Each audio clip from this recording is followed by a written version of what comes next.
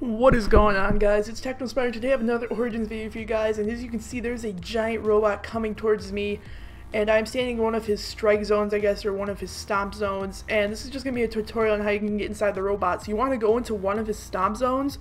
As you can see, he'll have his foot lit up, and if it's not lit up you can't go inside the robot, but if it is, you shoot the bottom of the foot and then a portal will open up and you'll be put inside the head of the robot. It's really cool. This is the Odin robot. There's 3 different robots and there was a name tag on this one that said Odin.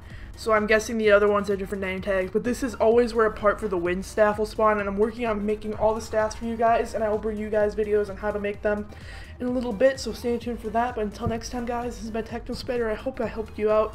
A like rating is always appreciated. Make sure to subscribe if you guys would like to see more Origins content, but I'll see you all later.